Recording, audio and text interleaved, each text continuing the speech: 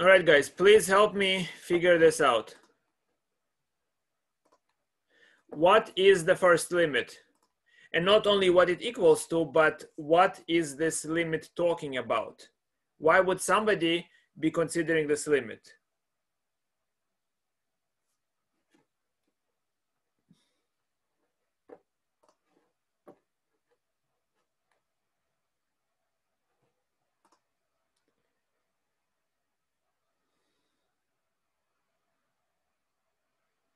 Yes, mailing list, the email that I sent you, right?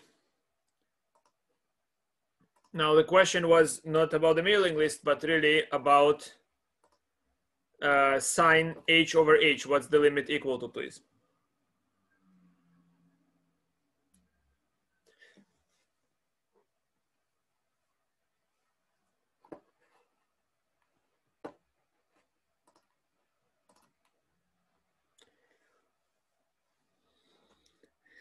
Okay, first limit is 1. 1 second.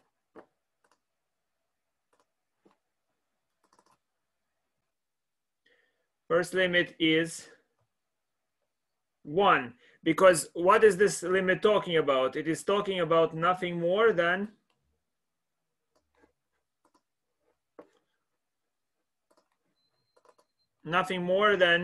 the derivative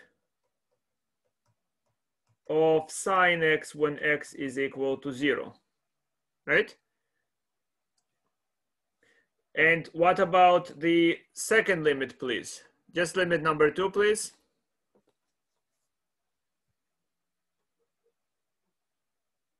Zero. Everybody sees why it's 0, guys? We talked about it. It's 0. And you can see that this is the definition of the derivative of cosine x, where x is 0. What is this limit?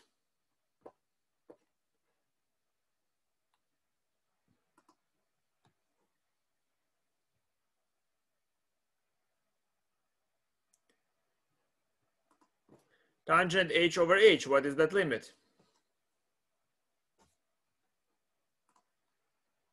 So Anna says 0. Okay, it's tangent h over h, guys, so that I am, well, that's what we are talking about.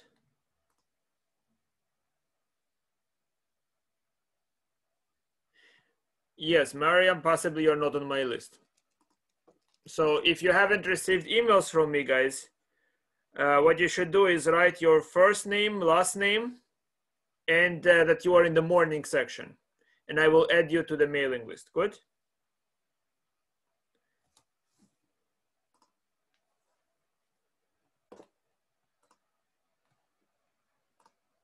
And again, don't worry about it. Worry about one and only one thing. Guys, if you know the material, you will not fail this class. Understand? Worry about knowing the material. Everything else comes. Yes, Junaid, but I said message your first and last name to my email address on the syllabus. And I will add you to the mailing list if you are not there. Say that you are from morning section.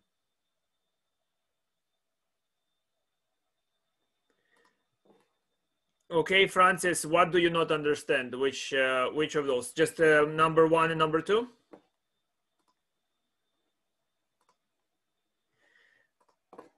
So what's about number 1? We mentioned this in a previous lecture. This looks like the derivative of sine, correct? Here again, what's the derivative of sine by definition? This is limit as h goes to 0 of sine x plus h minus sine x divided by h. This is the definition for all of them. Yes? So if I plug x equal to 0, then what do I get? So in particular, if x equal to 0, that becomes limit as h goes to 0 of sine of 0 plus h minus sine 0 divided by h, which is the same as limit where h goes to 0 of sine h. Sine of 0 is 0. Sine h divided by h. Good? Now that is the derivative of sine. And how do we know that this is equal to 1?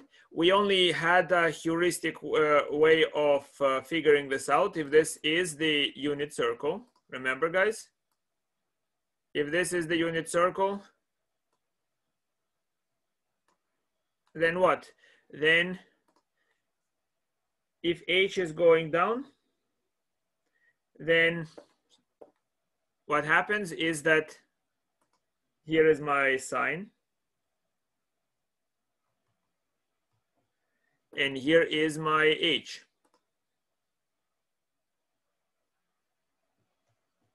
Right? Which is bigger? You can see that the magnitude of h is bigger than the magnitude of sine h. Do you agree? But in the limit, they become of the same length. In the limit, they get more and more like the same length. Do you see why, guys? It is a bit tricky.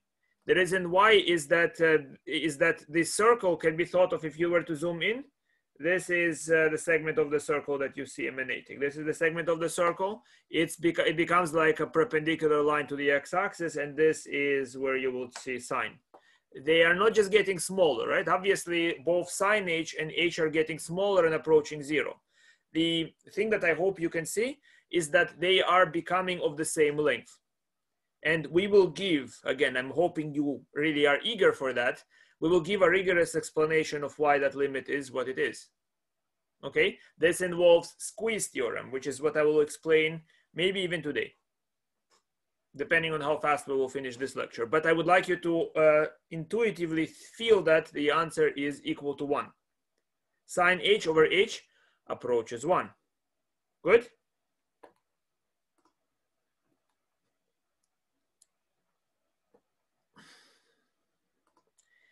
This is called trigonometry.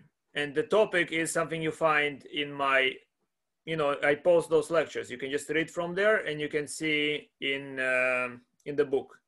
You see, guys, I have a very strong suspicion that a book is never opened and the lectures are never read, which is not good, which is the reason that this is slow, which is the reason why exam 1 and exam 2 are so close together in the final. Good? If you cannot understand material like this, you should try reading the calculus for dummies. Maybe it helps, but you should strive to climb to this particular level. And the final is conceptual, so understand that. Good. So sine h over h, it's 1. Now, I mentioned what happens with cosine, right? In the same picture, I can kind of see what would happen to cosine because of this diagonal line. I see that this orange segment, you see this orange segment here, this is 1 minus cosine h, okay? And we have a triangle. Do you see that the pink line segment is also going to strive to h? It's going to be of the same length as h. The pink line segment is still shorter than h. But in the limit, the hypotenuse of that right triangle becomes like the vertical side of that right triangle, making the horizontal segment compared to h insignificant, going to 0. Do you understand what we're getting a picture of a triangle, of a right triangle that is rather distorted.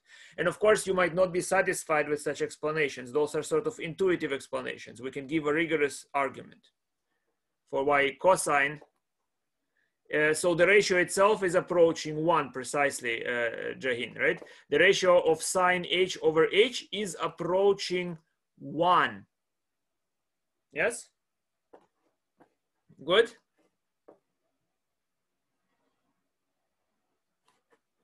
Wonderful. I hope good. So next, guys, is we explained cosine. I hope you understand that limit as h goes to 0 of cosine h minus 1 over h, that happens to equal 0. Yes? And now it's for the same reason. Now I'm asking you guys possibly something new. I did it with my evening section, but on Tuesday we had a short lecture. So tell me please now, what's limit as h goes to 0 of tangent h divided by h?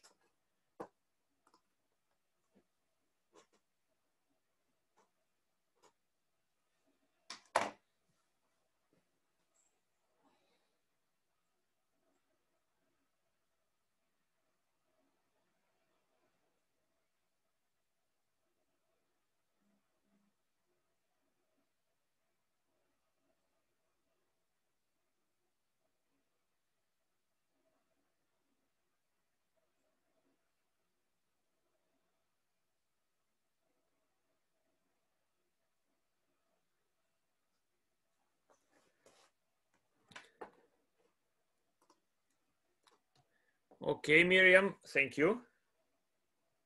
Come on, guys. There are not a lot of students here, but 22 answers. I would be happy to see.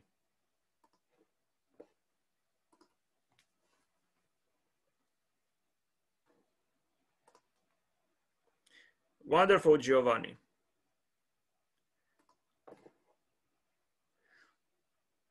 But you should not put question marks, guys. You should be hopefully certain of your answer as you thought of it. Good. And the reason I know, okay, so let's just wait a few more moments, guys. A few more moments. Come on, what's the answer?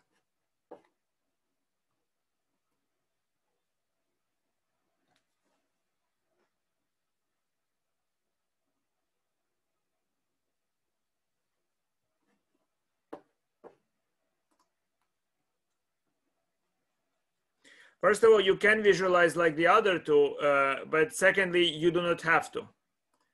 Guys, you can do it geometrically from scratch if you want to. You can visualize it. You just have to draw the unit circle, and it's a very good exercise. And can you tell me on the unit circle where is tangent? Yes? You can do it completely directly.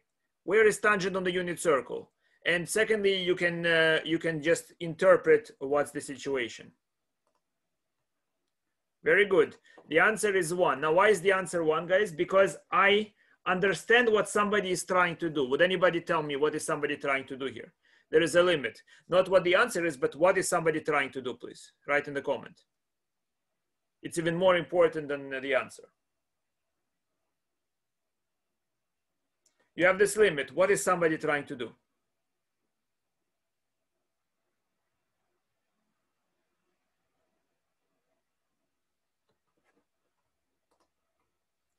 Derivative of tangent x at x equal to 0. One person answered it immediately. Correct.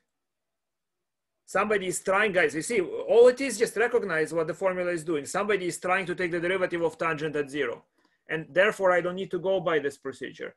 I know this is the derivative of tangent x, where x is equal to 0. And what do we get?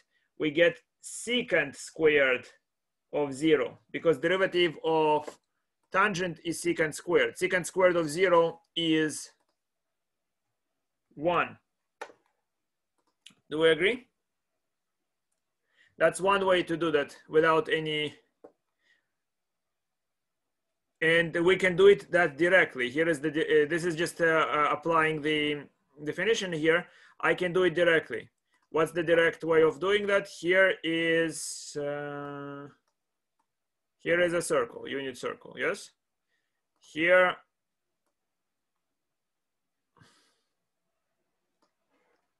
is the x and y axis.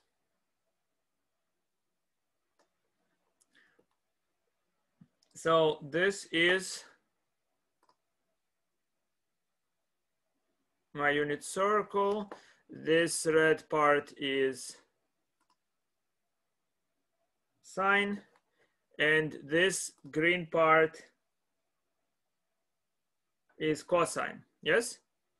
And this arc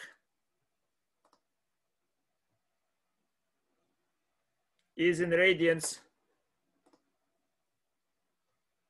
it's h. This is the angle h. Would anybody tell me, do you see where in this picture is tangent? tangent is the ratio of red to green, do you remember? And so tell me, would anybody like to tell me what to do to find the tangent in this picture?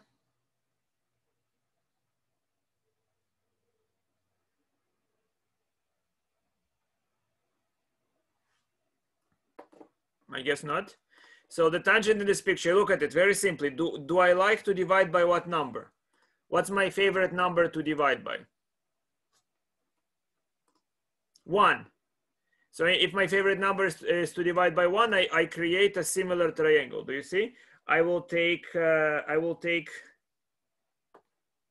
draw it here in pink.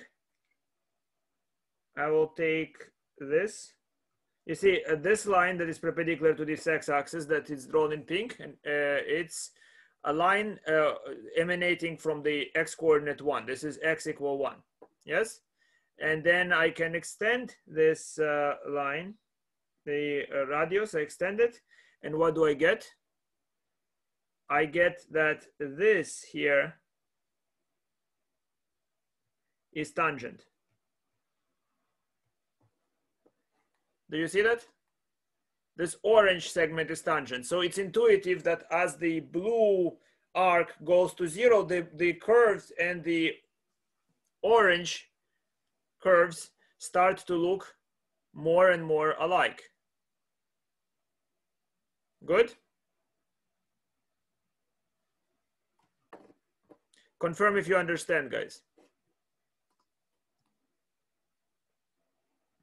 And so that means that tangent is not doing too much to the angle if the angle is small. So it means in effect that if you have tangent of a small angle in radians, you might as well omit the tangent, as it's not doing much to the input if the angle is very small. Very good. Next. Tell me please, what is the limit as h goes to 0 of secant h minus 1 divided by h?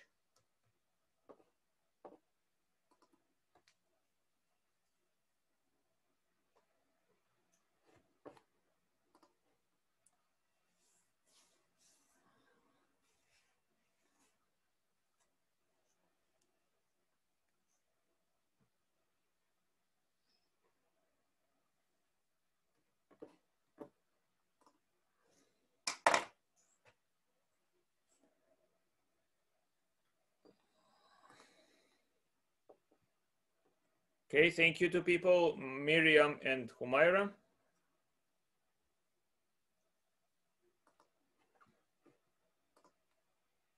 Thank you, Tzvi, Giovanni, Nashin. Come on, guys, more. Good, good.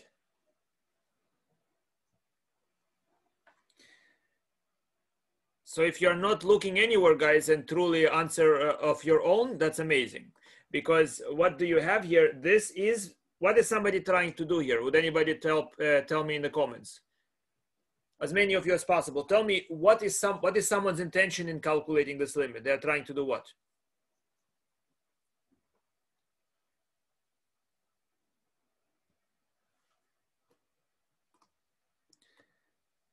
Wonderful. Do you see that, guys? If you recognize that this is the derivative of secant, it takes not much effort because we already know how to take the derivative of secant x at x equals 0. That simply is secant 0, tangent 0. Secant of 0 is 1, tangent of 0 is 0, and the answer is 0. Yes? So the answer is 0. So you can right away see that limit. Not hard. Wonderful.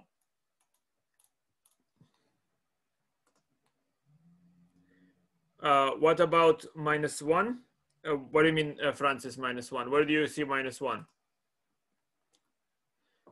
You might... What do you mean? I just recognize the minus 1, it's really this. So this is secant of 0 plus h minus secant of 0 divided by h. right? I just take this entire thing and I recognize the definition of the derivative.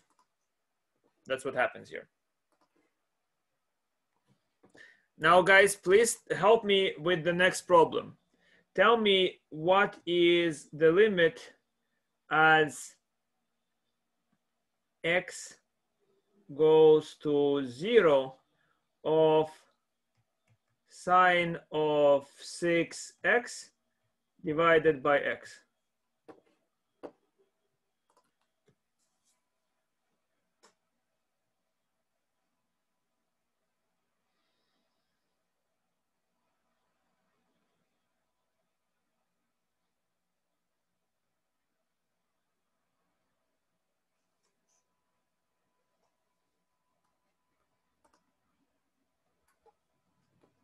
Beautiful. So I see a lot of you realize that the answer is 6. We can do that in several ways. One of them is, guys, what x is doing is not as important as this statement. You see, when I say sine of h over h is 1 in the limit, I'm saying that sine of a small angle divided by the same small angle is essentially 1. So that if I were to place a box here, it's sine of a small angle. So if I place that same box on the denominator needs to be the same angle. And I just want to put a 6 here. With this 6, the answer is 1. But I inserted a 6 on the denominator that I never had. So I have to compensate by multiplying by 6. And so this is 6 times 1, and the answer is 6. Clear? You see what I did? I just made it sine of an angle divided by itself. Wonderful. Now, help me with this new example. Guys, what about limit as h goes to 0 of sine h squared divided by h? That would equal to what?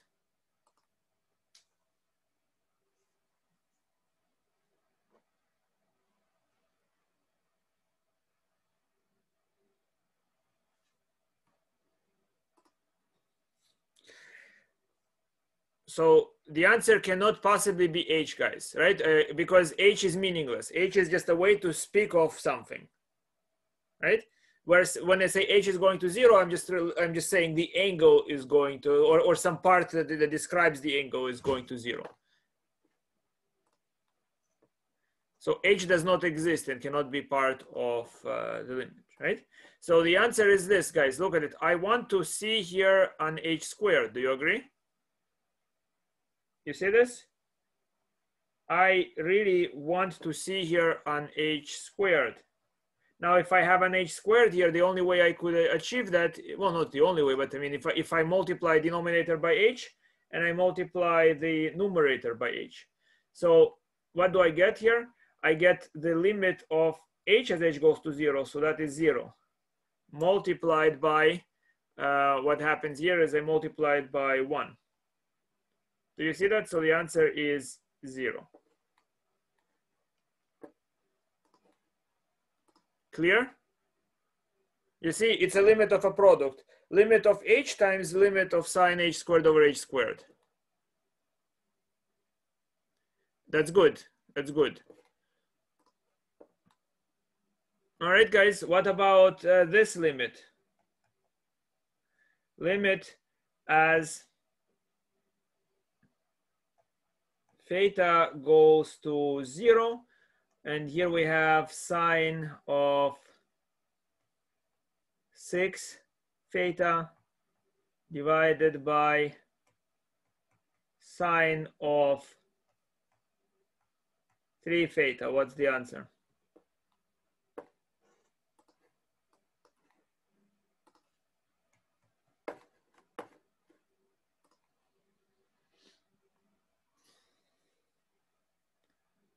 Okay.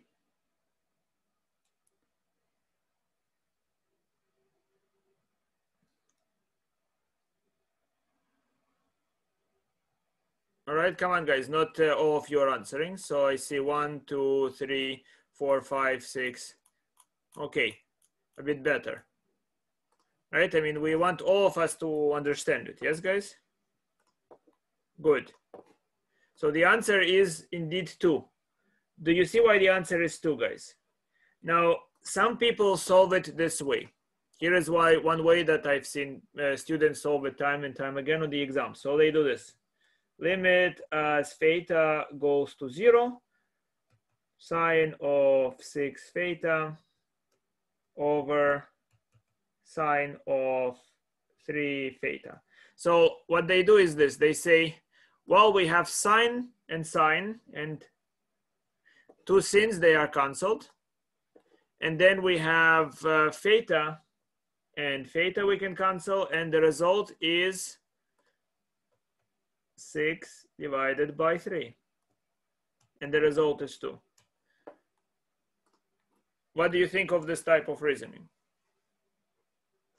The answer is clearly 2.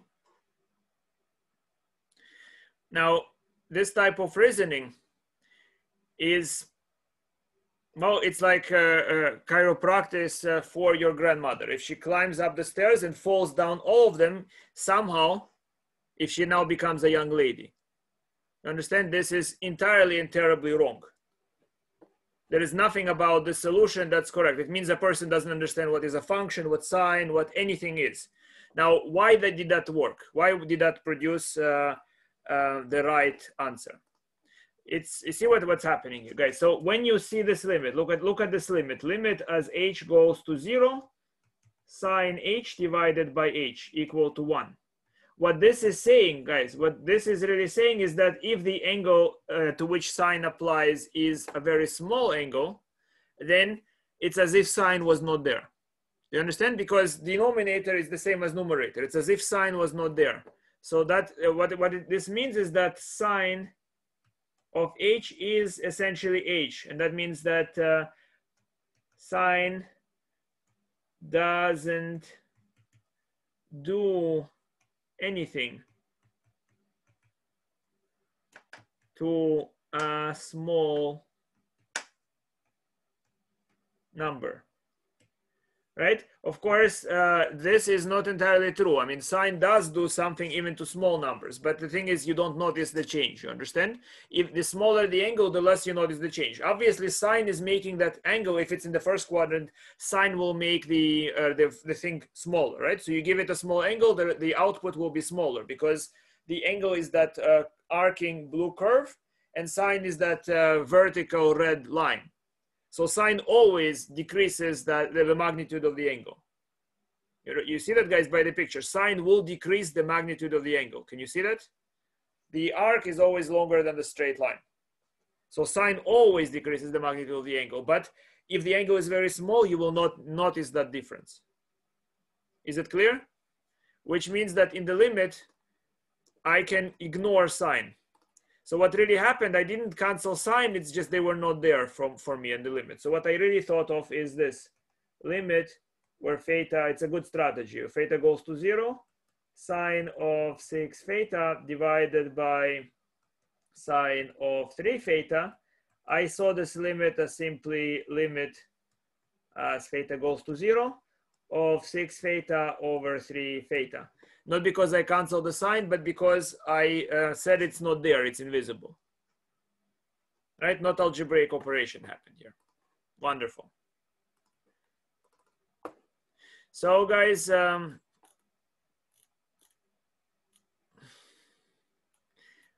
help me with this exercise. Tell me please what is limit as x goes to infinity of x times sine of 1 over x.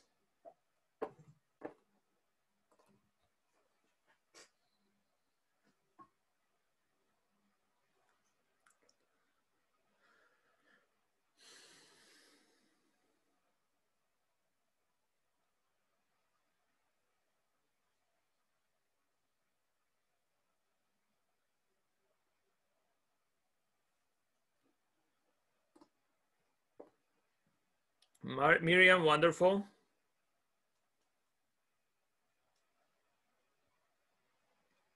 Okay.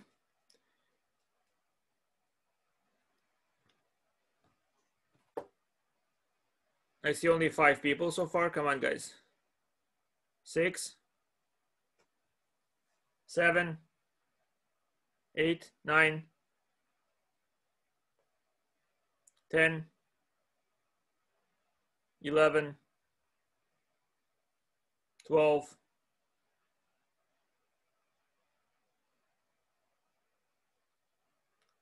It's still only half the class, at least that's present. 13.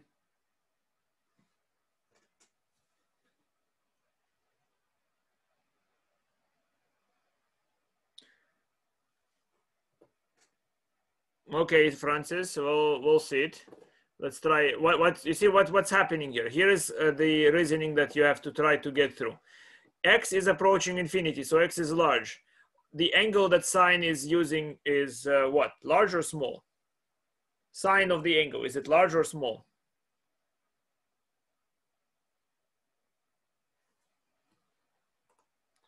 It's very small. So if it's very small, guys, is sine there? Does sine do anything? No. So you might as well say this. Look at it. So this to me looks like limit as x goes to infinity of x times 1 over x. Same thing, because sine does not change small angles. So all I do is just try to read it. You see, sine of 1 over x is not really 1 over x, right? It's in this case, because x goes to infinity, sine of 1 over x is smaller than 1 over x, but the difference becomes negligible. Understood? And so the answer is x times 1 over x, which is 1. That was one way to solve it. Another way to do it is to, it's not fastest way to do it here, but it's very useful way in the future for all sorts of problems, guys, okay? So I'll show you in a moment maybe a problem that is slightly different, and you'll tell me what's the limit immediately. Limit as x goes to infinity of what? Limit as x goes to infinity of sine of 1 over x of a small angle divided by 1 over x, right? To multiply by x is to divide by 1 over x. I'm just solving it another way to recognize that this limit, I've seen it before. Now this means sine of a small angle divided by a small angle. So I can as well change the labeling, and I can say it's the same as h going to 0, sine h divided by h, which is 1, this way. Do you see why I changed to h, guys? X is not important. You understand? What all of those things are speaking about is that we have a sine of a small angle divided by a small angle. Notice I don't say x or h or any letters. The letters are supposed to only help me convey the concept.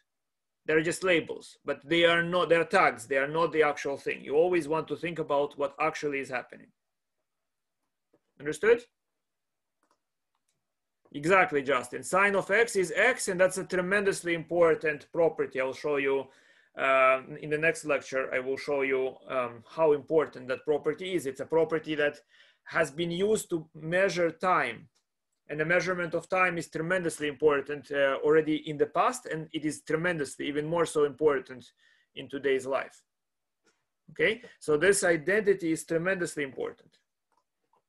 Good? So the answer here is 1. Let me ask you another question, guys, just to see if you understand the idea of this, okay? Of what's happening here. So could you please try to solve this question? So we have limit as x goes to infinity of the fifth root of x to the power of 5 plus x to the power of 4 minus x. Could you tell me what this limit equals to, please? I'll give you 3 minutes. Sorry if it's too short.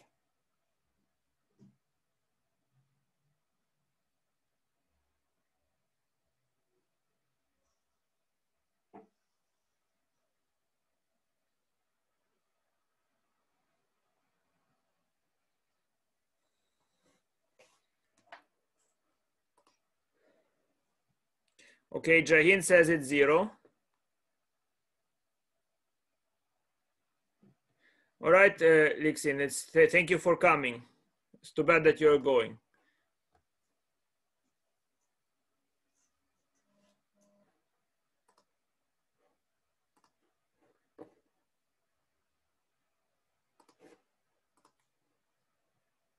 So Jahin says it's 1.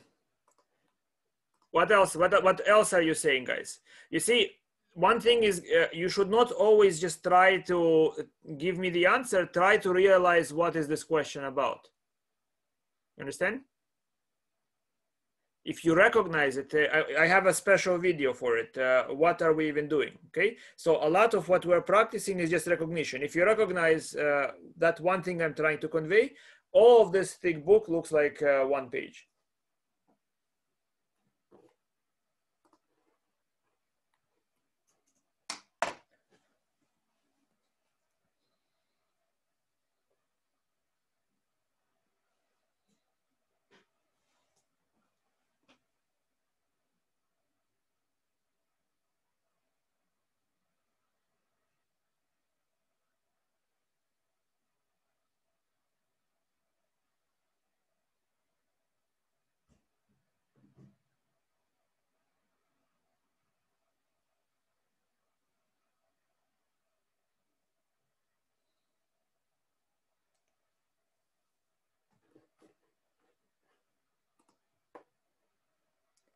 So some person, so Zakaria says 0.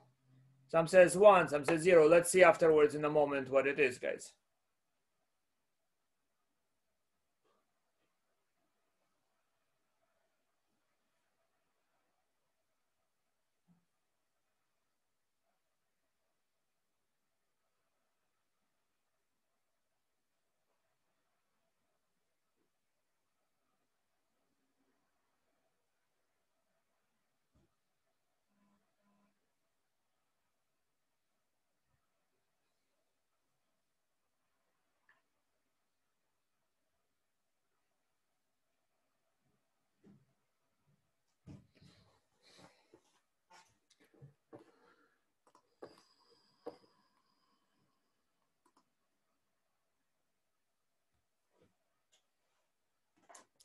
You see, I think you're not asking yourself, what is this limit?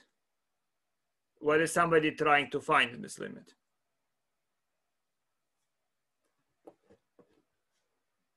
Yes?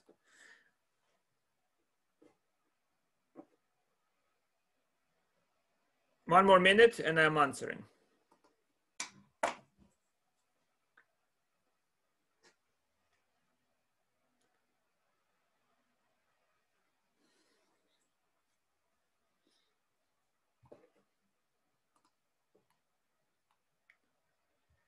Of what is it? So Jahin, maybe you are on the right track, right? But you have to look at it and say, what is this thing really?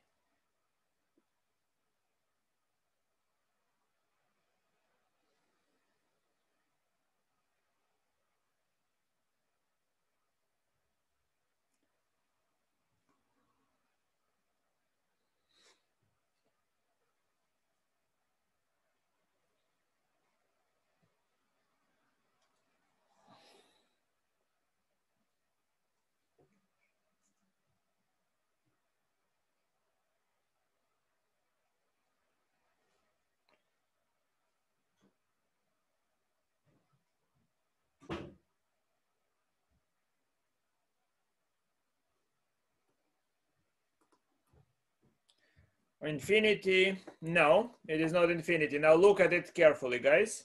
Look what this might be. Limit as x goes to infinity. I will factor out x to the 5 and pull it out. So do you see that this is the same as x, the 5th root of 1 plus 1 over x? Do you see that? Confirm if you see what I did in the step, guys. Very simply, I factored out x to the 5 and I pull it out of the 5th root.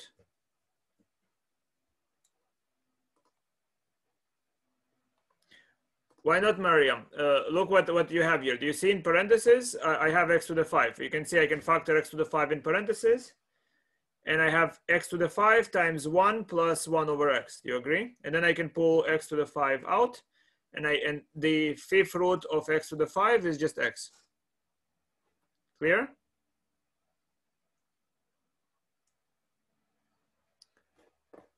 Can you do that here? Just look at it, guys. Here, pull out x to the 5. Here it is.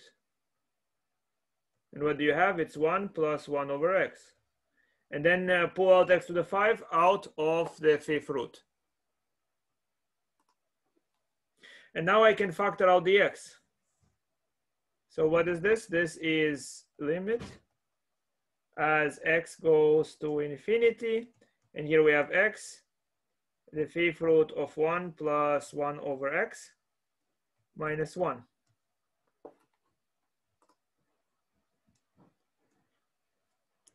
I don't want that. I could do that if I desired, but there is no point in factoring x to the 4.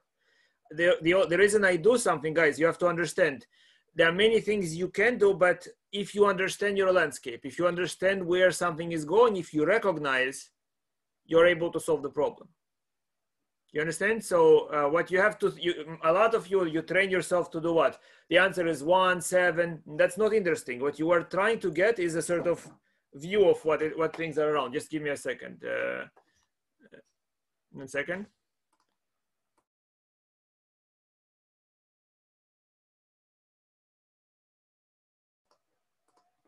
Yeah, sorry. You understand? Now, do you recognize what this thing is? Look at this expression. What does it look like?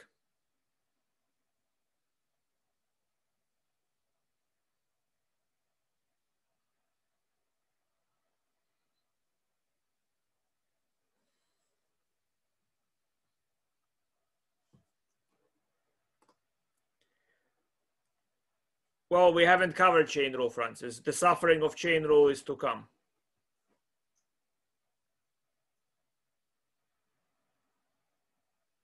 No? Look at it. 1 plus something that vanishes to near 0.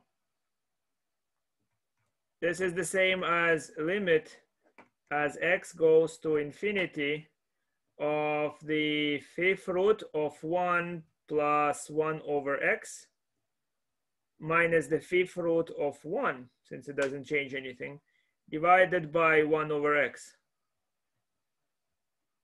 Does this look familiar now?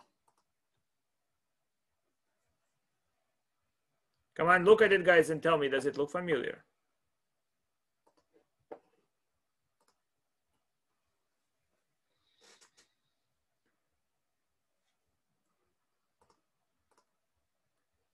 And what is that? If it looks familiar, what is that, guys?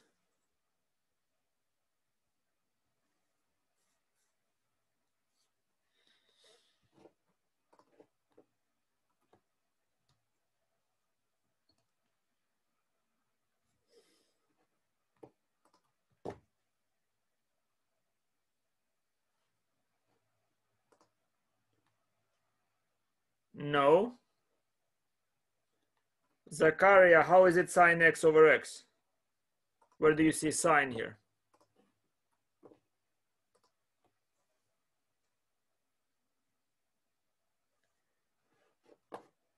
What's happening? X is going to infinity. 1 over x is going to 0. What is this thing? Look at it again. So it's limit as x goes to infinity, the fifth root of 1 plus 1 over x minus the fifth root of 1 divided by 1 over x. Now this is a vanishing quantity. This looks like limit as h goes to 0 of the fifth root of 1 plus h minus the fifth root of 1 divided by h. Does this look familiar? No? No, it doesn't look at all similar to what you're saying, Jane. Guys, what have we been suffering and doing so long? This is what formula? It's a formula that is the what? derivative formula of what? Of what function? I mean, you see, you are prime because somehow you think we are in this trigonometry section, so it must be sine or cosine. Don't think in boxes, right? That's the problem. We need to try to make it very organic.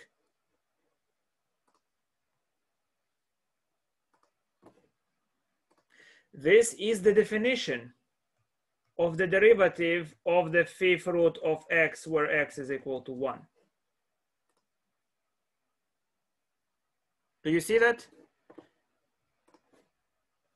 And therefore the answer is 1/5 x to the minus 4/5, where x is equal to 1, and the answer is 1/5. The answer is 1/5. And that's what I'm trying to tell you guys. What's the definition of the derivative? You're not practicing it. It's limit as h goes to 0 of f of x plus h minus f of x divided by h. And that means what? It means the definition of derivative of f, the number, plus what a box that goes to 0 minus the function at the number divided by the box. And if you realize that, you can solve almost every problem in that book in a few seconds.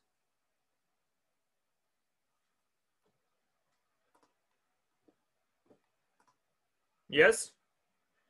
I teach you to the definition of the derivative, not only just to make you have shortcuts, but you don't understand. I'm trying to teach you the landscape.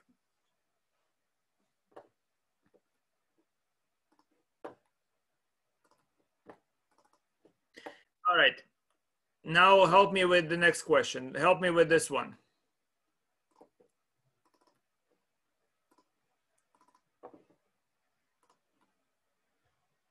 Tell me what is limit as x goes to 1 of sine of x squared minus 2x plus 1 divided by x minus 1, please.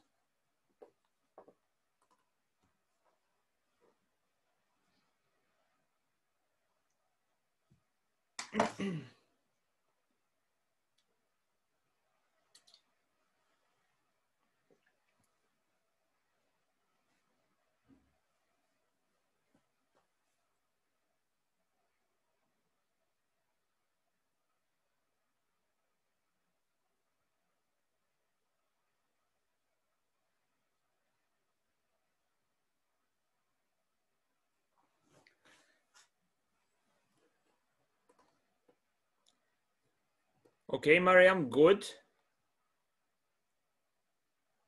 And the rest of you?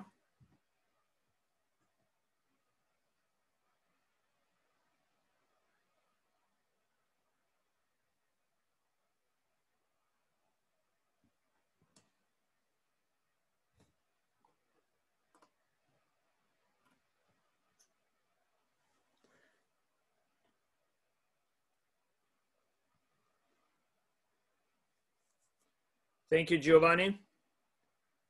Tan, thanks.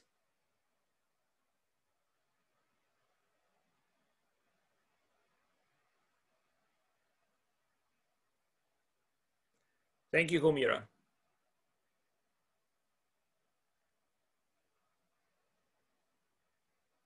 Thank you, Darul.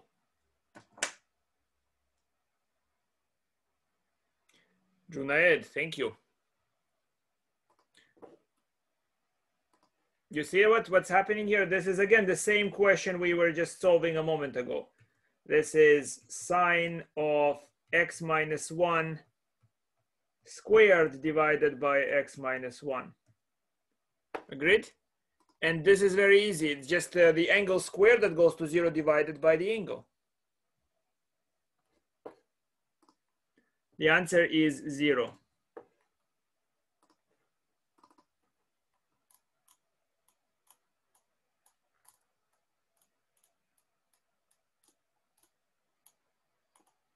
Help me with this one, guys. Limit as x goes to infinity, x times sine of 5 over x, please.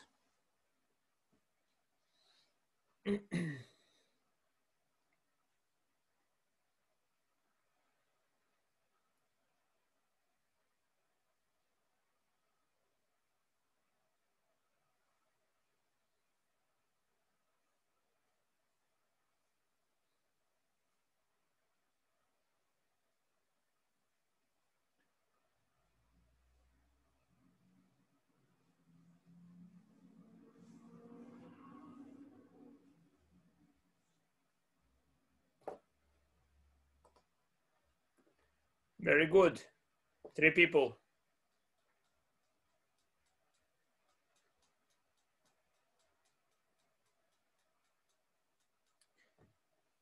Angelo, how are you there? I haven't seen you yet.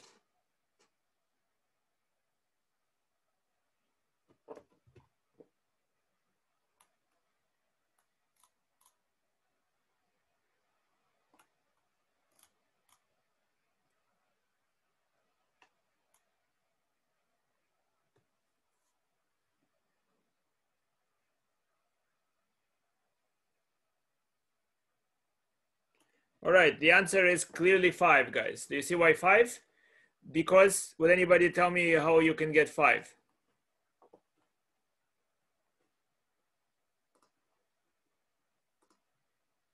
Exactly. So the simplest way, I think, is to see that 5 over x is approaching 0, which means sine is not really doing much to the input. So this is the same as limit where x goes to infinity, x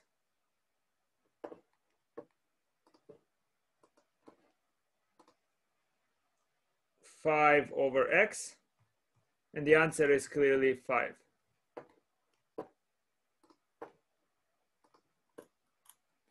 Now tell me, please, what is this limit?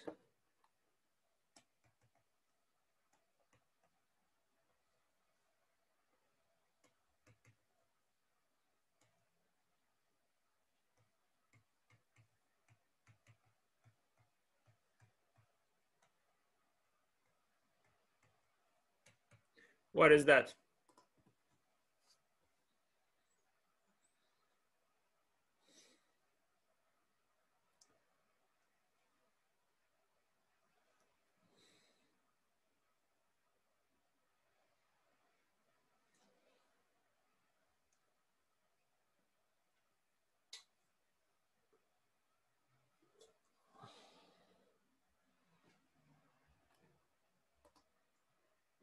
Thank you, Humira. Zakaria, wonderful. Come on, guys. 22 people, 22 answers. All right, I think you're getting it. 10. The answer is clearly 10 because the easiest way to do it, guys, there are several obviously, but the easiest is to notice that as theta goes to 0, 5 theta is essentially, well, 5 theta is going to 0, and therefore sine of it is not changing the 5 theta much, and sine of 2 theta is not changing 2 theta much. So this is the same limit as theta going to 0, 5 theta times 2 theta divided by theta squared, which is 10. Good.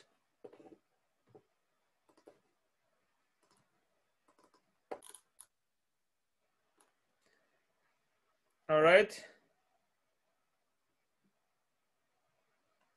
Now, guys, solve this exercise. As x goes to 1, sine of x minus 1 over x squared plus x minus 2. What is that going to be?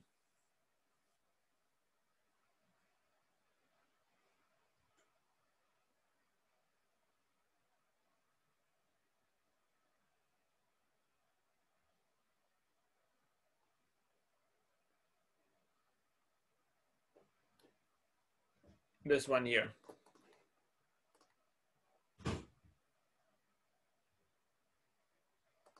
Okay, thank you, Miriam.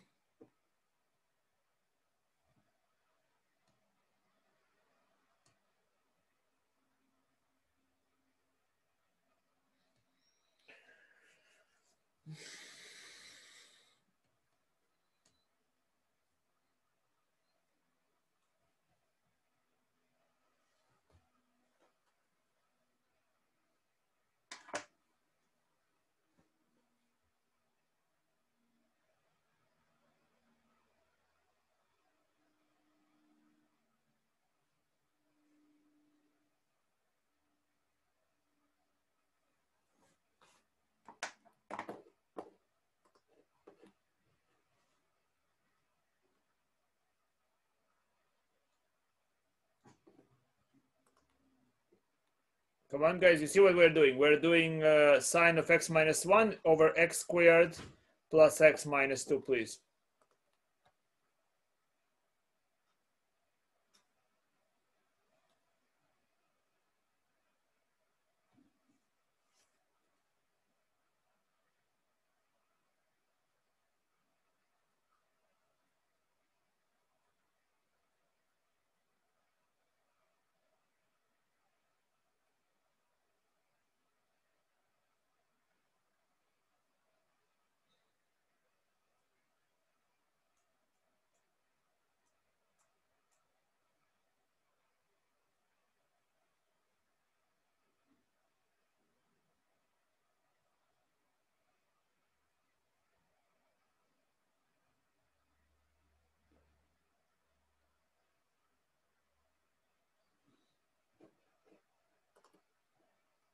Thank you, Humira.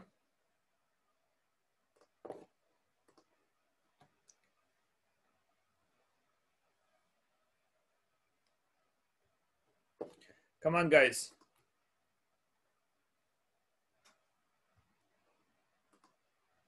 Zvi, good.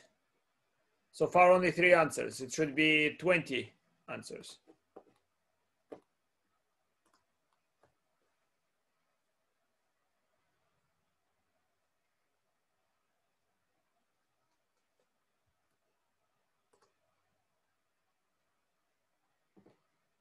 Good. Maria Carla. 5, 6.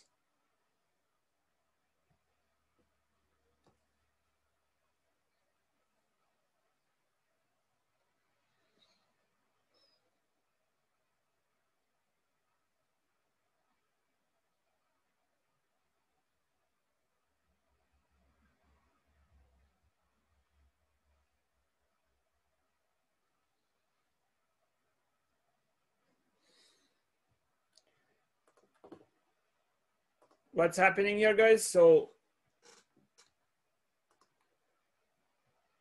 very simply, denominator here is x minus 1 times x plus 2, agreed? So the result is 1 times 1 plus 2, which is 1/3. Do you understand how I did it, guys? I factor the denominator and I just group this with this and multiply by 1 over x plus 2. So as x goes to 1, the ratio of the red circles will approach 1. And what remains is 1 over x plus 2, which will approach to 1/3.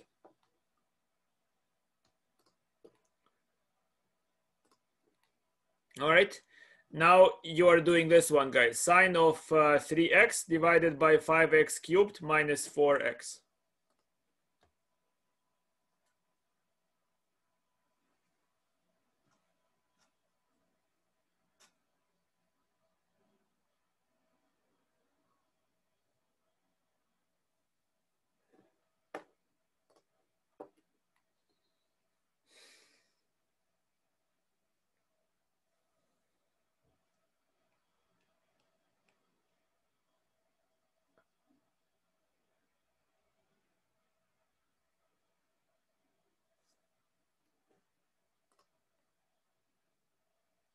Okay, Mariam, saying.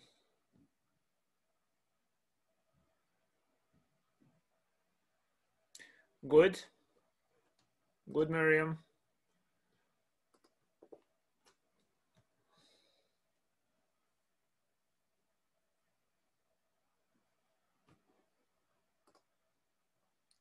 Jahin, wonderful.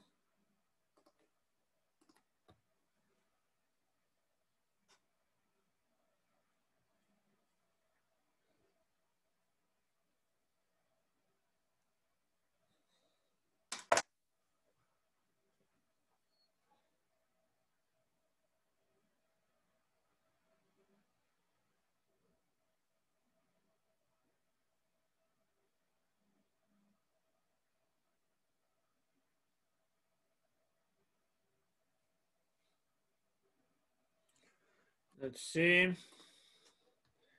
All right. Another 5 people. Tzvi, you forgot minus, but it's good.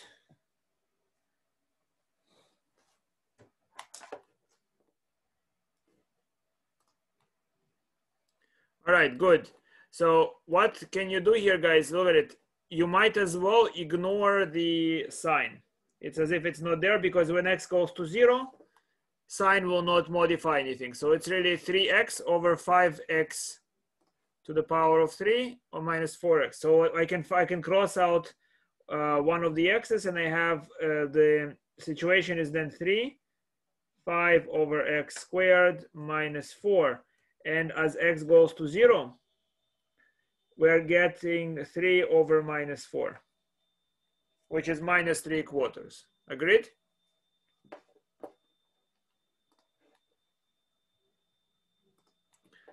Okay, next question.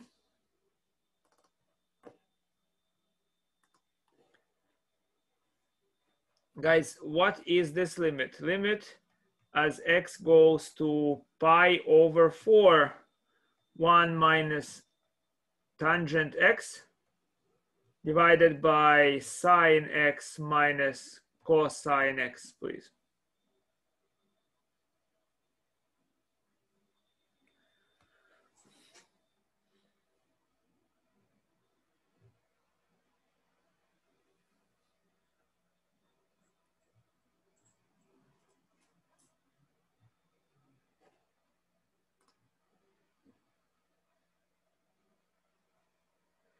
Okay, interesting.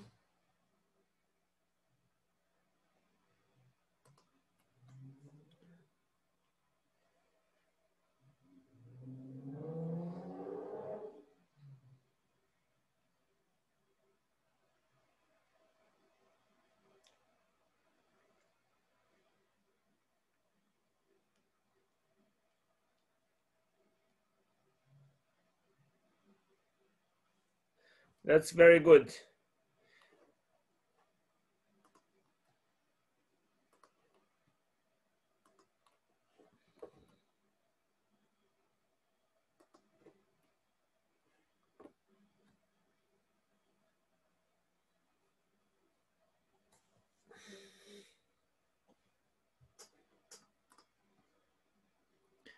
Thank you, Tzvi.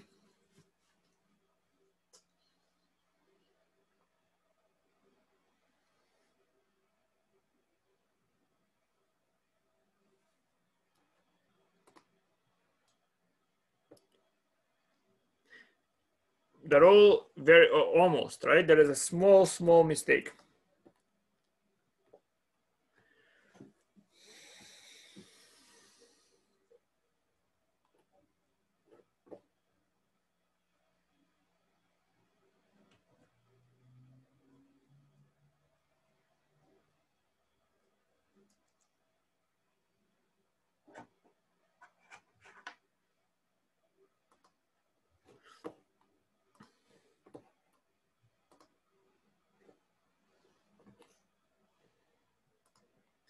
Very good. I see a few of you notice what's the answer. So guys, you can just simply write limit as x goes to pi over 4. It's 1 minus sine x over cosine x divided by sine x minus cosine x. And it's very tempting to look at it. You have sine x minus cosine x, and numerator is almost the same if you were to multiply by cosine. Do you agree? So I multiply numerator by cosine and denominator by cosine to balance. And what do I get? I get limit as x goes to pi over 4. Here I have cosine x minus sine x. And here I don't want to bother this. I will write it as cosine x sine x minus cosine x. Do you agree? You see what I did, guys? I just multiplied numerator by cosine and denominator by cosine. I don't want to multiply the cosine of the denominator through the parentheses. I don't need it. I see that I can cancel out this. You see cosine minus sine and sine minus cosine. they cross out to be minus 1. So my limit is the same as limit where x goes to pi over 4 of minus 1 over cosine x, which is a limit as x goes to pi over 4 of what? Um, of minus secant x. And secant of pi over 4, you remember the triangle, guys? Here is the triangle. So this is 1, 1, root 2. So that approaches to minus root 2, as some of you noticed correctly. Good? It's minus root 2. Here is another question, guys. Please tell me what is this limit?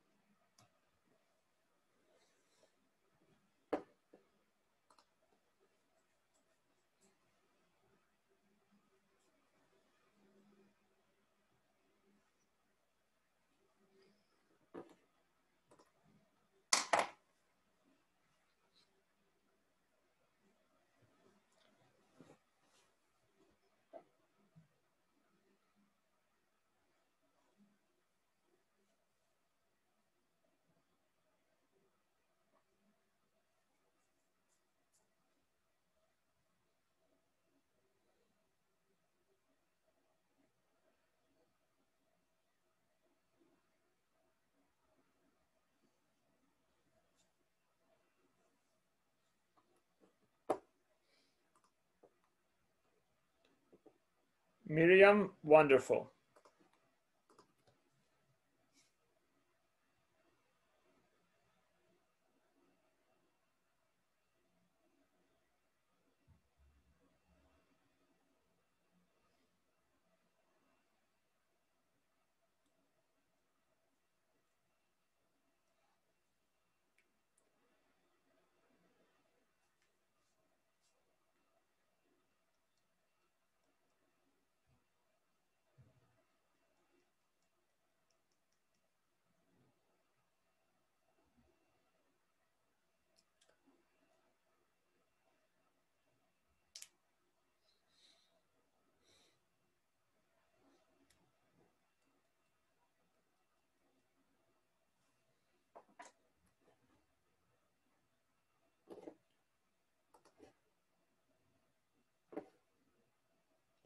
Two more minutes.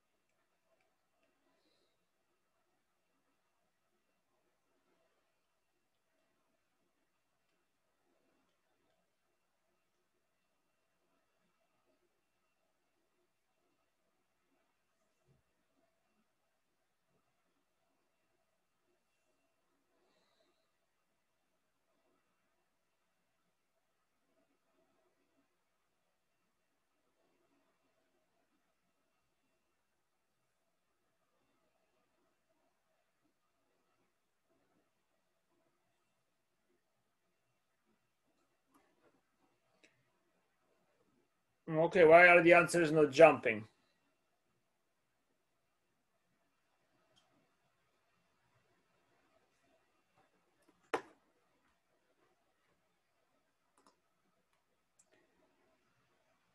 Jahin, there might be a small mistake.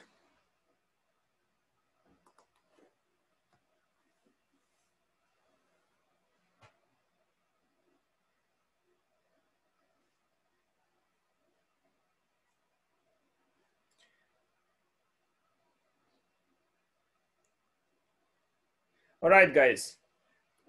So nobody except for one person answered it, right?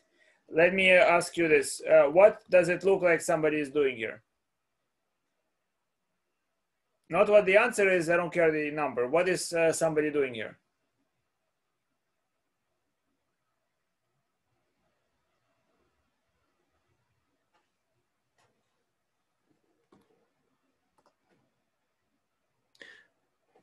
Look at it, h is going to 0, correct? If h is going to 0, then sign is not much modifying h, correct?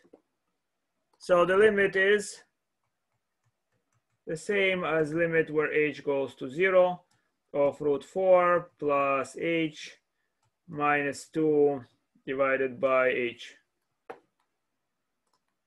Yes? And what is this? What is someone doing here? You can, of course, multiply by conjugates and solve and like this, but that's a waste of time. What is somebody doing here?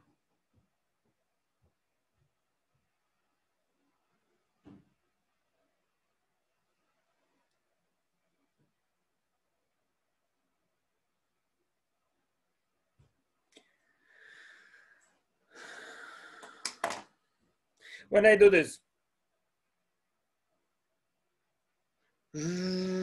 what am I doing? Driving. Wonderful. So you have abstract reasoning. Driving. What am I doing when I take this limit?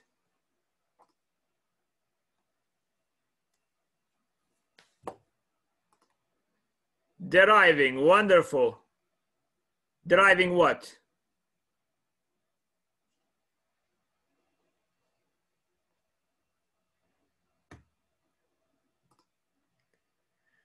Well, no, h is just the limit. What am I deriving? H is not significant here. What am I deriving?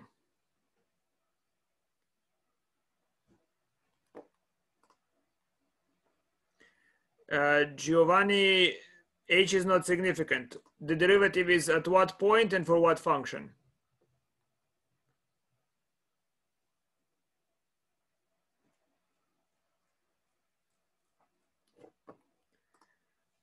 Look at this thing, guys.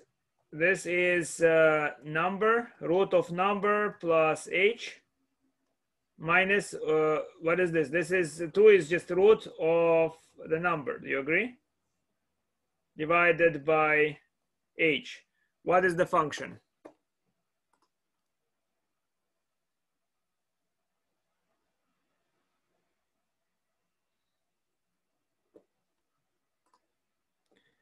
Well, 4 is not the function. 4 is a number at which I take the derivative, but what's the function?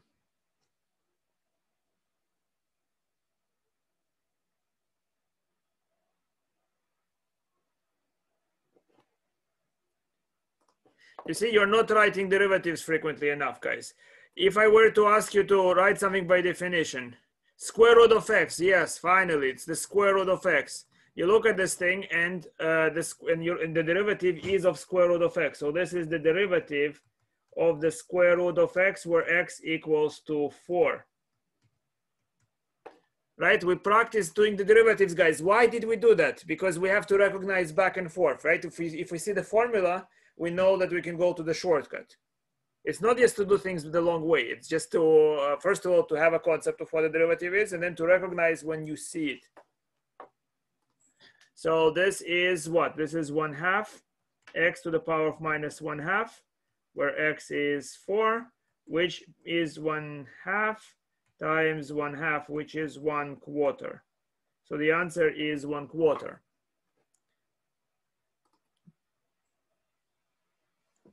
You're not recognizing the derivative. So if I write f prime of x, look at it. The f is seen here. It's f of x plus h. Here is where you see the f plus minus.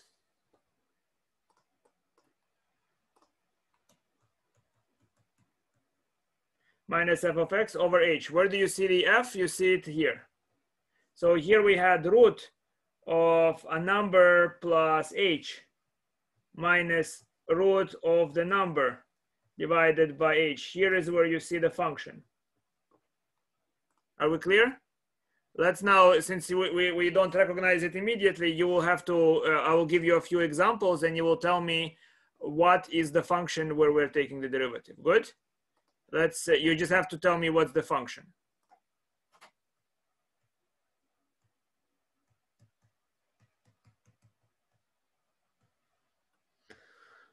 So if I have limit where h goes to 0, and what I have is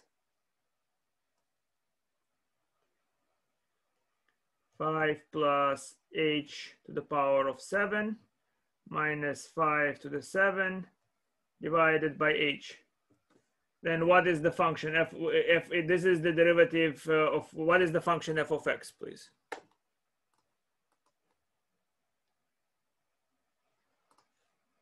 F of x is what? Very quickly. Oh, wonderful. 2 people. 3.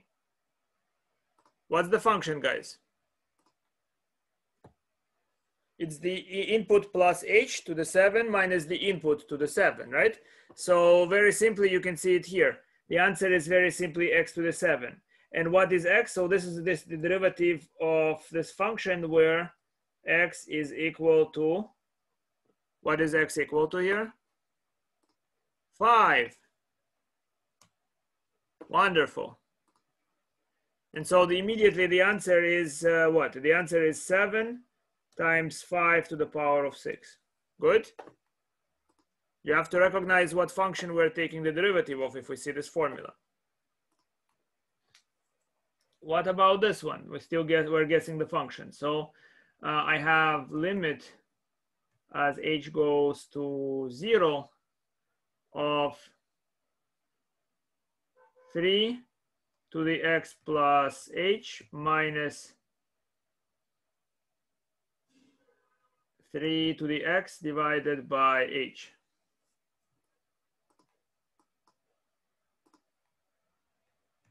What is the function? The function f of x is what?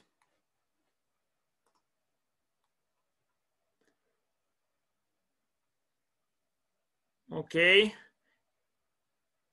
Look at it. So Francis, you say x to the x? No, it's not x to the x. This is not, you look at it, here is the x. So what's the function? The function is 3 to the power of x.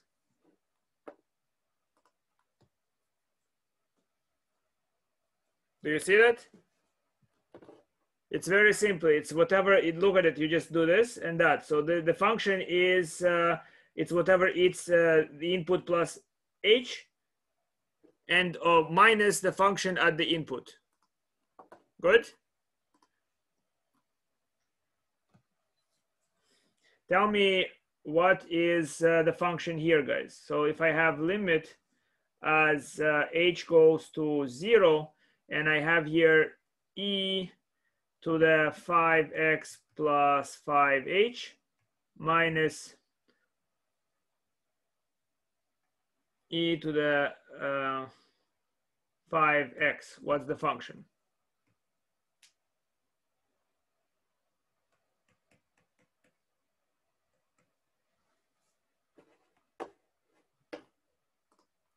E to the 5x, very good. The answer is e to the 5x. Clear? There are just so few things that we have knowledge of so very few functions. If you see this, limit as h goes to 0 of sine root 5 pi cubed, or pi to the power of 5, let's say it's like this. Pi to the power of 5 plus h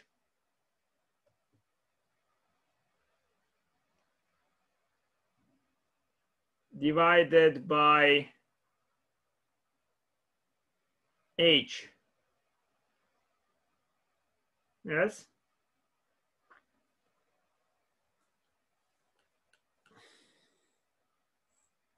Divided by h. What is the function?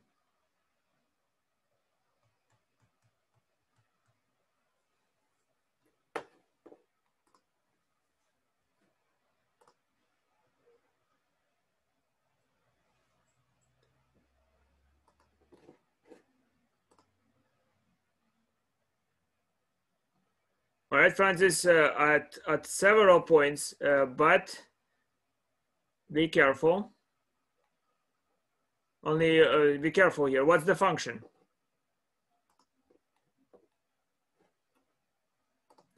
For that, you just have to see sine of, you have the function, the input plus h. You see, all you're focusing on, guys, you just have to focus on the input plus h. Where do you see the input plus h? It's here that you see the input plus h. So you have to write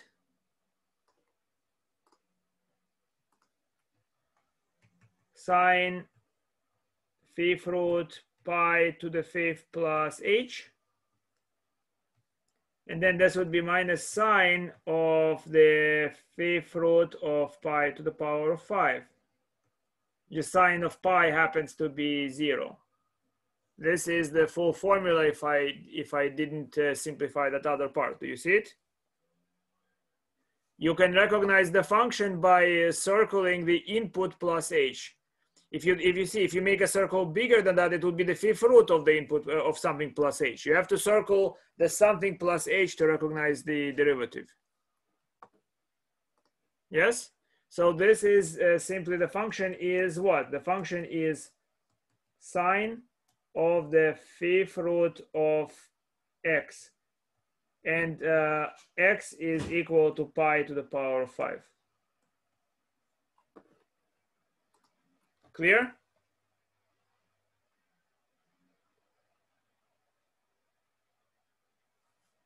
It's very simple. You just circle this. Look at it. It's f x plus h. This is what you circle, and then you have this. This is your function. Here it is. Yes, at pi to the power of 5.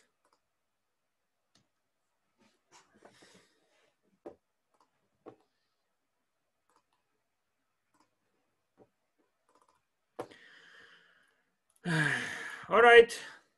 Here is your new task. Limit as theta goes to 0 of 1 plus sine theta to the power of 1 over theta, please.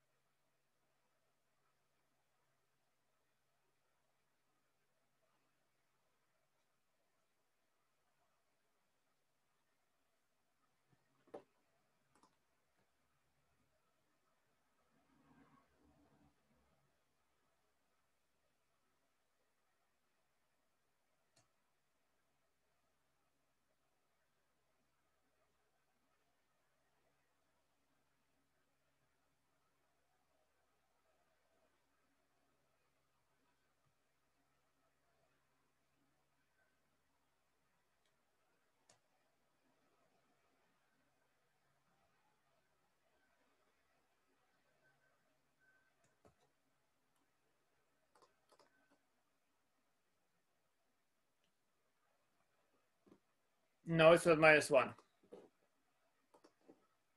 So you need to remember, guys, do you remember this limit? What is this limit?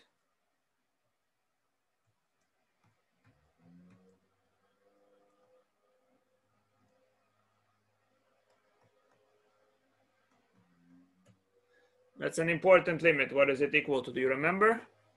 Do you remember it maybe in this form? Limit as n goes to infinity of 1 plus 1 over n to the power of n. Same thing. What is that limit?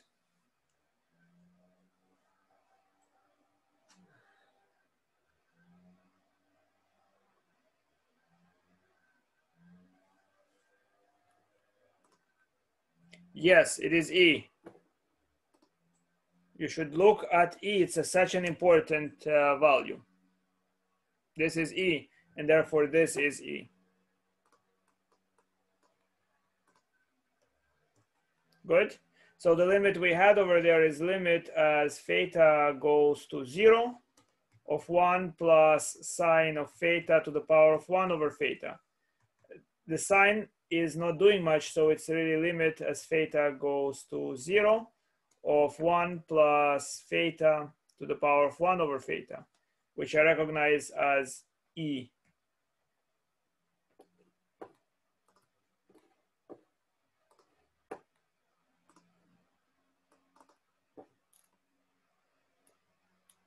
Here is another way of looking at it.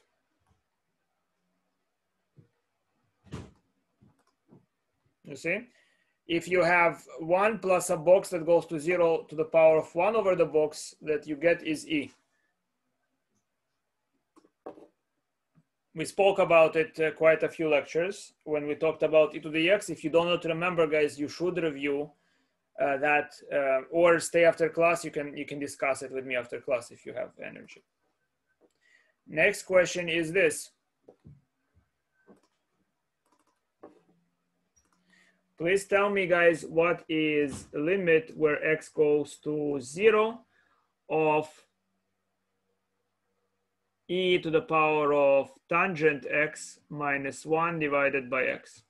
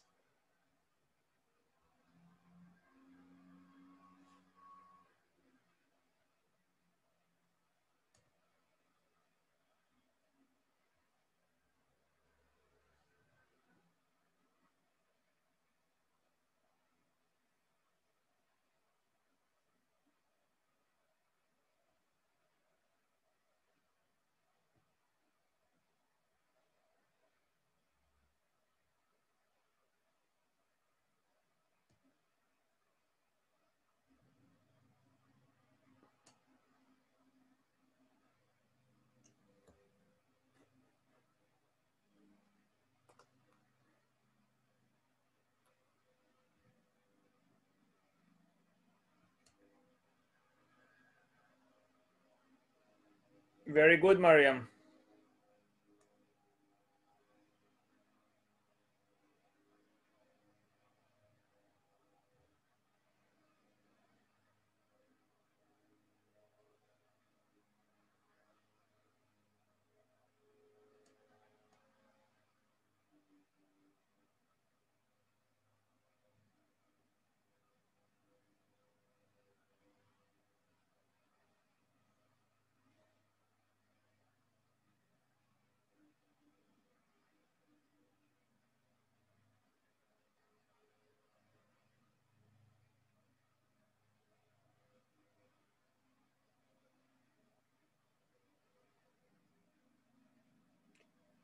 What's happening there, guys? So I'm waiting.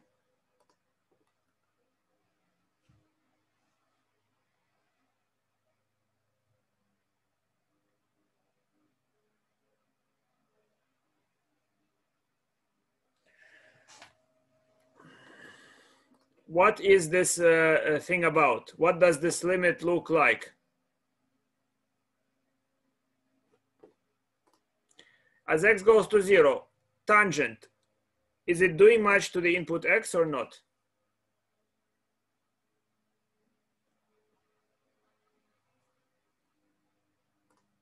No. So if it's not doing much to the input, then simply write limit as x goes to 0, e to the x minus 1 divided by x.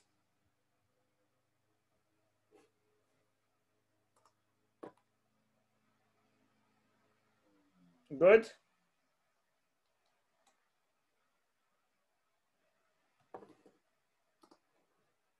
And do you recognize what this thing is?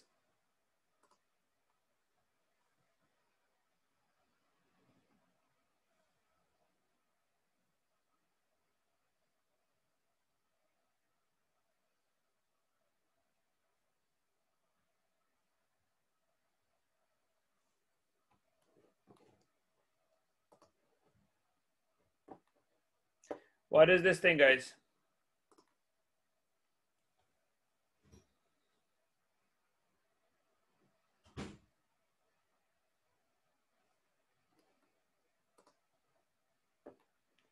Yes, what is this? So what does it look like? Not only just what something is equal to, but what it was somebody trying to accomplish.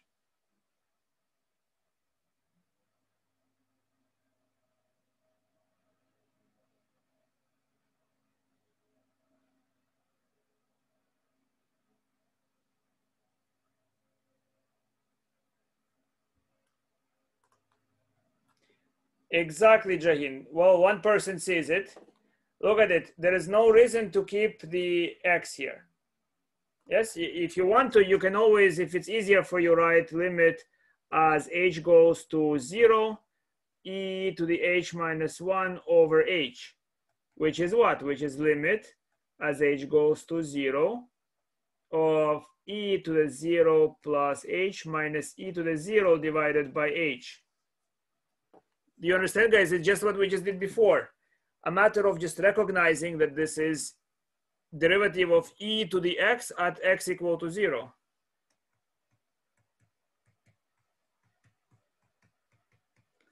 And this is simply e to the 0, which is 1.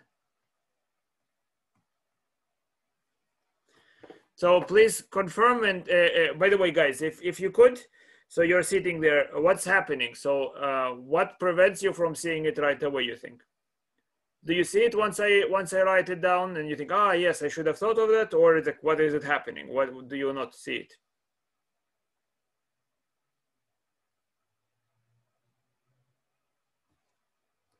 I want to see you write.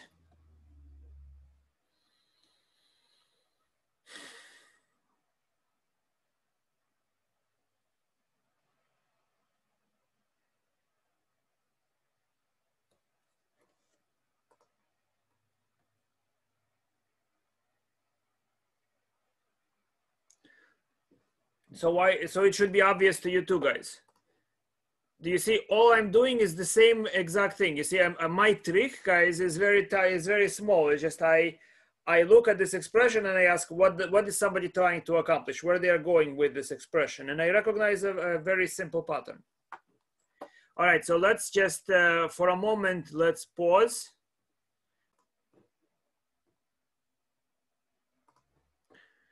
Please solve this limit.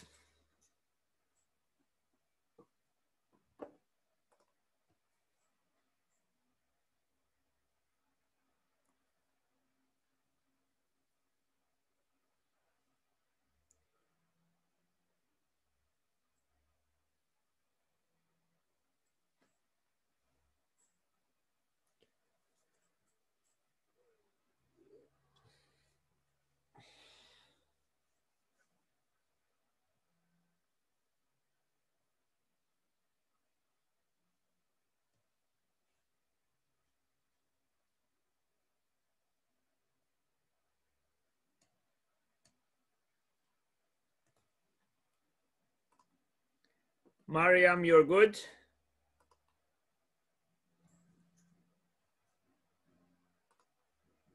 Humira, wonderful. Tzvi, good.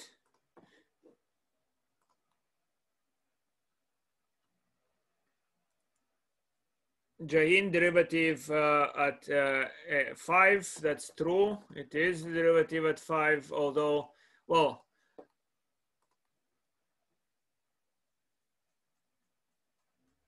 yes, I will explain how I did this, this thing. So first of all, this limit, I can eliminate theta going to 0. I mean, sine of 5 theta is really, I can make it simpler for myself and say 5 theta, yes? I can do that.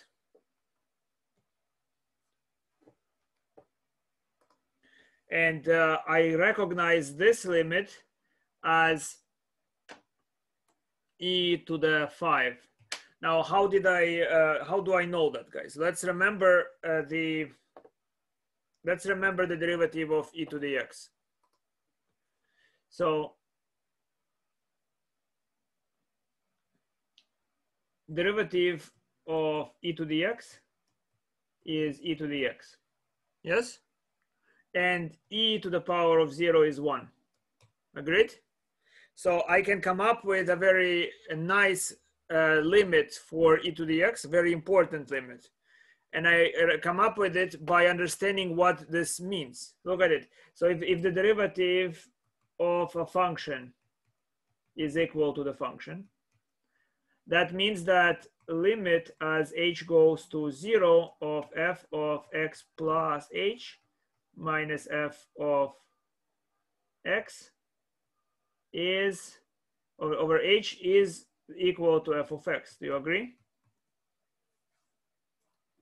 Do you understand what I'm trying to do, guys? You see, what is doing well in calculus? What is understanding mathematics here? It's just to interpret what those formulas mean and for them to be significant to you. Hopefully not just in a class, not just in half an hour.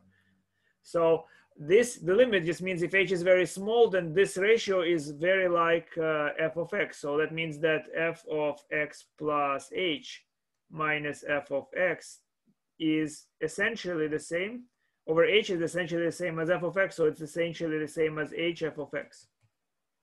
Are you clear? Confirm, guys, if you are with me up to this step. Right? And I'm not just speaking to myself. I want to see lots and lots of confirmations that you're still alive. Yes? And yes, understood, guys, right? So you let me know if I can help. So I can then write this formula, and this is very important, is essentially equal to 1 plus h times f of x. Do you agree? Yes, guys, you see how I was able to do it? It's essentially that.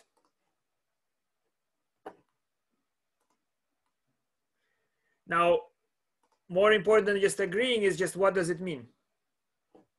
What does this formula mean? Look at it.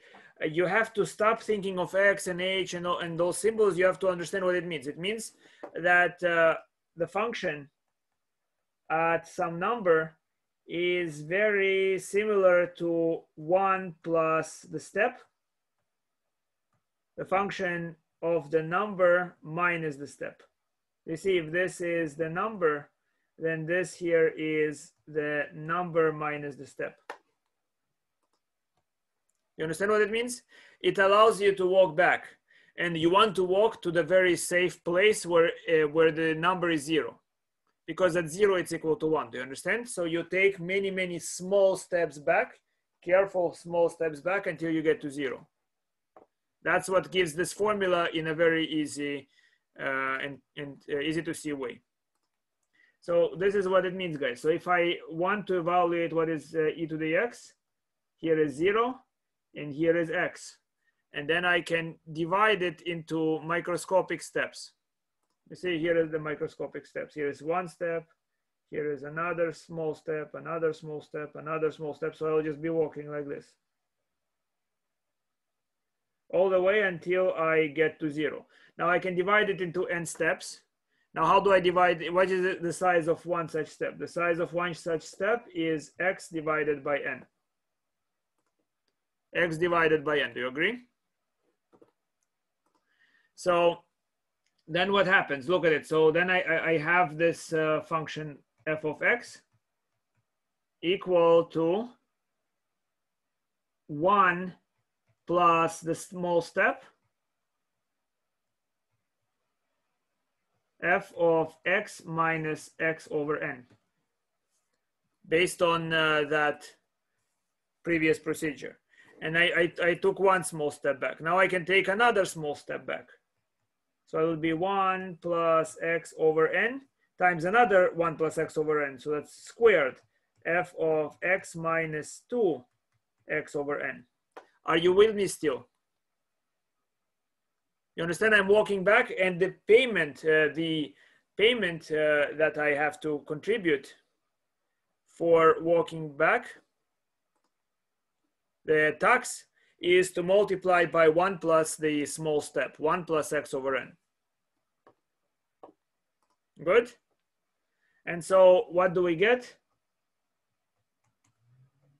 We get at the very end, we get 1 plus x over n to the power of n, f of x minus n x over n. And f of 0 is what? F of 0 is 1. So that's just 1 plus x over n to the power of n. But this is not a true equality unless I take limit to infinity. Each step I make, I'm making an error. So if I take the limit and make the steps ever so tiny, then the error vanishes. Do you understand? So the answer is that this function f of x, which is e to the x, is the limit as n goes to infinity of 1 plus x divided by n to the power of n. Good? Now I can readjust this limit. I can readjust this limit to mean what? So look at it. I have this form, limit as n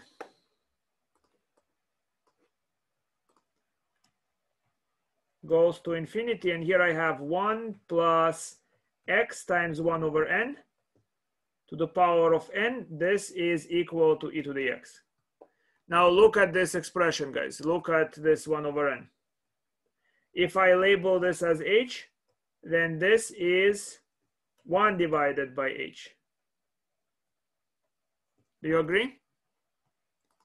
If 1 over n is h, then this is 1 divided by h. So then I can write this limit in an entirely different form. I can say limit as h goes to 0, because 1 over n goes to infinity. Well, that means that h goes to 0. So it's limit as h goes to 0 of 1 plus x times h to the power of 1 over h is also e to the x. So we have this form. And I get that by simply reinterpreting what the limit means. You understand? I'm not doing algebra, I'm not simplifying, I don't focus on the letters, I just look at it, I understand what it is, and I reinterpret. That's all. Yes?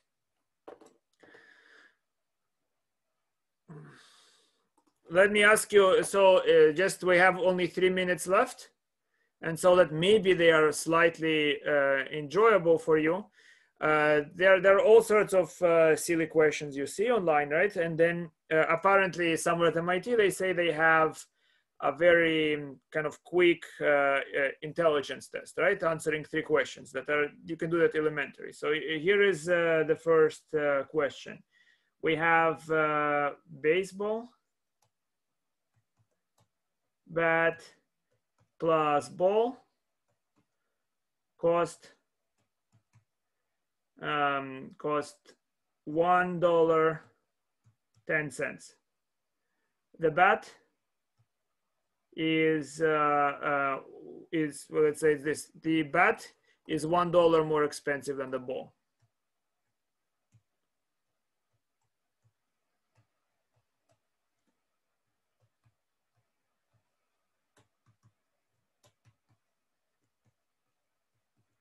What's the cost of the ball?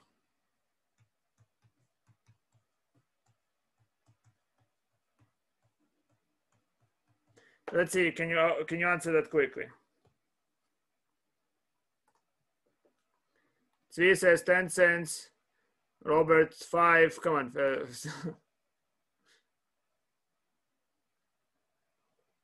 Let's see how quick is your reaction.